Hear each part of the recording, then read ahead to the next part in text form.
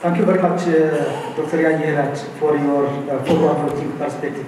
Please join me in thanking him. For the interest of time, let us move forward. The second speaker for this session is Professor Teshome Abebe. Now, he is currently Professor of Economics and Professor Laureate at Eastern Illinois University, where he is also serving on the Faculty of Science. His prior experience includes the following: Department Chair, Dean, later as Associate Vice President for Academic and Student Affairs at Colorado State University in Florida. Provost and Vice President for Academic Affairs at Food Security Unit in Michigan. And Provost and Vice President for Academic Affairs at Eastern Illinois University. He has published 3 books, a number of articles, numerous essays, both in Ethiopian and abroad. For the interest of time, I call upon Professor Teshome to make his speech.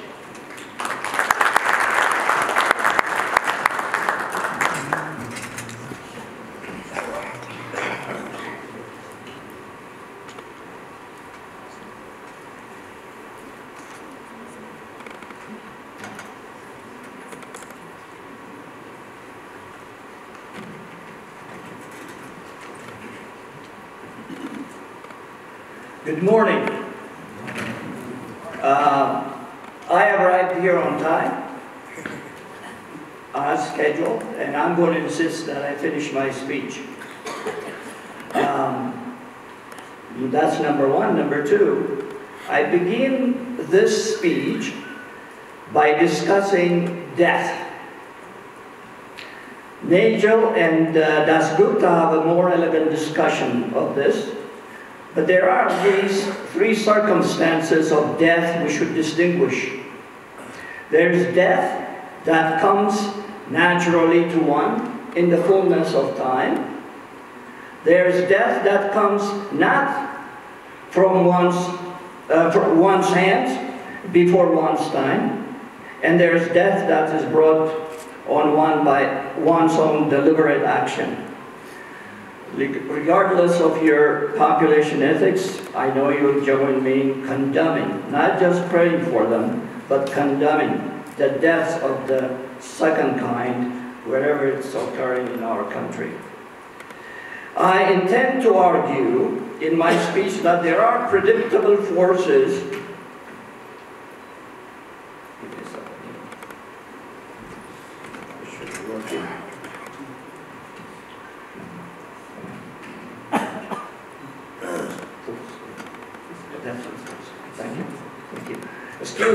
I intend to argue in my speech that there are predictable forces that drive the future of our society, and indeed the future of all societies. Dambisa Moyo articulated these forces, and they include changing demographics with all its consequences, inequality in income, education and opportunities, scarcity of commodities, including scarcity of capital, technological innovation, the development and deployment of technologies, and what it means for society and the economy. In the past, Ethiopia's path to development has envisaged agriculture as the basis of economic growth. That was a political necessity, and were it to be realized, a stimulus for economic development in our country. But because we as a nation have been unable to revolutionize agricultural output, and because we have squandered roughly 50 years without adding to or protecting the inherent productive value of the land, it is time to organize ourselves differently than we have attempted to do so in the past. Farming until you cannot bear it anymore has had a dark side and harmful effects on agricultural communities. We need to intentionally include cities as the basis for economic growth and macroeconomic policy making. One way of organizing our society is by building mini-megalopolis, a sort of roughly adjacent city agglomerations forming a continuous urban region. This approach should add to the growth of the country's GDP, use agglomerations as an engine of the country's economy, and by implication, reimagine the impact and deploy the insight into how infrastructure plans and economic development policy should be directed to initiate or improve regional integration in Ethiopia. In addition, it will be argued that cities are dynamic centers of exchange, innovation, and economic growth, and provide the platform where people, ideas, and capital come together. As a consequence, regulations and political schemes that limit urban development constrain the movement of labor and capital, reduce the potential for income mobility, and rising standard of living over time. Because this is a speech on a futuristic impression of Ethiopia in 2050, I don't intend to suggest a hypothesis or test one. I merely wish to imagine with you an Ethiopia 30 years from now. As a consequence, I am ready to accept all accusations, allegations, anger, or whatever it is that you might cast in my direction, but I am determined to succeed. Please imagine, ladies and gentlemen, imagine that healthy communities matter because they are essential for sustaining vibrant market democracies. Once we understand that, then it is not simply enough for a country to experience a strong economic growth. How it is distributed becomes very important. As might be expected, people will love their community, wish to stay in that community, but expect growth to benefit them as well. If we care about the community, we need to care about the geographic distribution of growth. Imagine further, consistent with some theory, that we have the following conditions: flat featureless plain, even distribution of rural population, uneven distribution of purchasing power, no transportation infrastructure, at least at first, and nothing that affects transportation costs except, of course, distance, and that economic agents are economically rational, and that is, consumers minimize costs, frequently shop at closest opportunities, and that retailers maximize profits or maximize trade areas. Imagine as well that federalism as a conflict-reducing device has enabled the country to prevent violence among different groups within the country. That Francis Fukuyama's three important pillars of democracy, namely a strong government, the rule of law, and democratic accountability, are present. Please also imagine that we have free markets, cherish and enforce private property rights.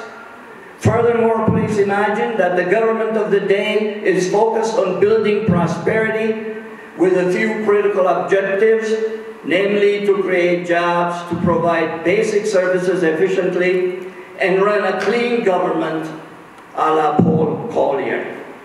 With these in mind, I dare suggest to you that we can offer diagnosis and even contingent predictions to suggest the way forward for our country. With the goal of enhancing the richness of our conversation, I will in the following paragraph cite as evidence key economic variables of the Ethiopian economy. That would be followed by an argument of what must be done so as to avoid economic stagnation and decline, to mitigate, at least in some way, the social, political, and economic problems that failure would entail. The globalization has been good to many countries, and it has also changed our understanding of the rest of the world. Some countries have benefited more from globalization than others have. And as Ian Bremmer notes, the future of globalization is not very clear at the moment. China, who practices state capitalism, relies heavily on state-owned enterprises, and its objectives are to ensure economic and political stability in its own country. In the West and elsewhere, new technologies are making production more efficient and are lowering costs of production. As Ian Bremmer's insights suggest, The marketplace for commodities, the export of most developing countries, including Ethiopia, is becoming more globalized, meaning more competition. The market for goods and services, on the other hand, will become less global. This has to do with the fact that the share of labor in its production is declining rapidly because of technology and automation. What does this mean? It means that the search for cheap labor to produce goods and services is declining as the rise of middle class in at least some of these countries has increased wages. This provides producers incentives to further automize production and produce where the consumers are. Furthermore, one byproduct of globalism is anger in some countries at the prospect of job losses. This in turn has given rise to politicians who are calling for higher tariff and enact policies to restrict trade. At the center of all of this is the crucial factor for the movement of capital. As everyone here realizes, the holders of capital assets enjoy certain privileges. Katharina Pistor calls these privileges A, the privilege of priority, B, the privilege of durability, and C, the privilege of convertibility, which means, or which enables past gains to be locked in, and D, the privilege of universality, which ensures that all the other privileges are retained globally. The implication of this is crucial. Those countries that are unstable, chaotic, mired in corruption and non-governance, and curtailing these four privileges are unlikely to attract capital. Closer to home, we have a population growth rate of 2.31% at the present, an eye-popping doubling of the population in just 30 years, 2050, using the simplest calculations here. An urban population of 20.3% and an urban working age population of 12.8 million people, compared to the working population of 40.8 million persons. In my opinion, Ethiopia is a microcosm of world-facing population explosion, as the United Nations itself has forecast that the global population would exceed 9.7 billion people in 2050. The continent of Africa will be home for over 40% of the world's population by the end of this century. Making matters worse, enormous gaps remain between what is stated development and what the reality is at home.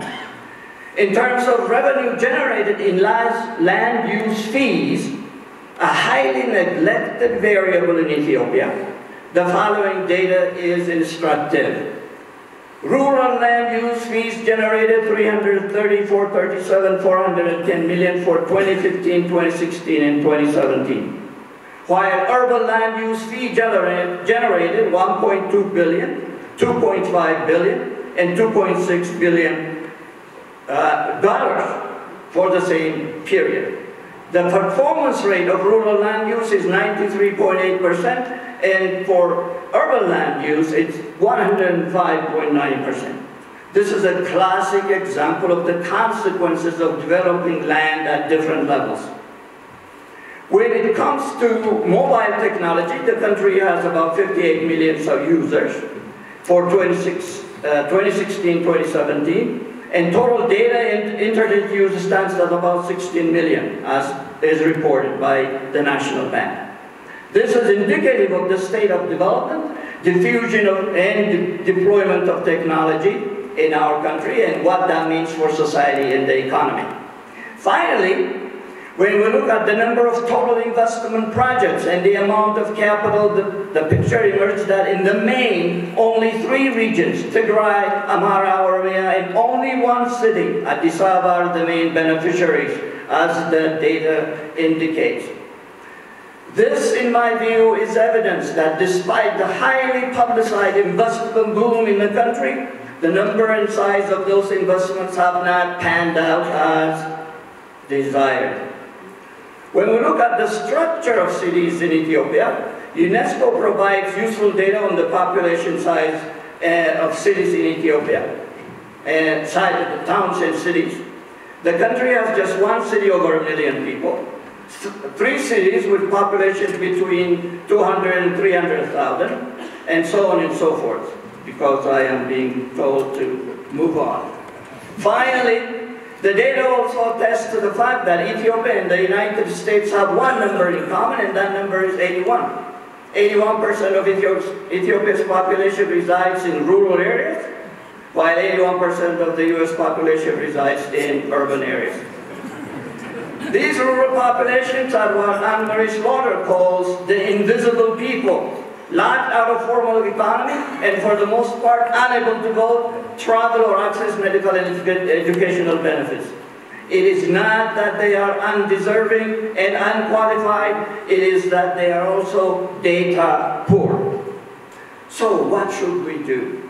Allow me to offer a modest proposal. As everyone here recognizes, the main source of private sector independence in developed countries, and thus also property rights protection, is the private sector's productive efficiency. That comes only through constant competition. But there is also a second source, and it is numbers. When few entities dominate the private sector, it is easy for them to get into an arrangement with the government. But when the number of firms is very large, their interests diverge and sometimes opposed. This is the lesson that emerged when we consider the data on the number of cities and perhaps the concentrated production as well as power that seems to have been vested in just a few cities in Ethiopia. What would ensue if we were to develop mini large cities, mini megalopolis as I would call them, in the form of a set of roughly adjacent city agglomerations forming a continuous urban region? For example, what would happen if we were to form an agglomeration between Addis Ababa and Nazareth? As you can see, Jimma and Hawassa, Bahir Dar and Gondar, and I'll be very quick here, Jimma and Soto, Dredda and Harar and Jijjiga. How about between Arbamint and Yirgalem and Hawassa, Mekelle and Aligrad, and Goba and Guinea, Nekamse and Gimbi, Desse, Kombolcha and Waldia.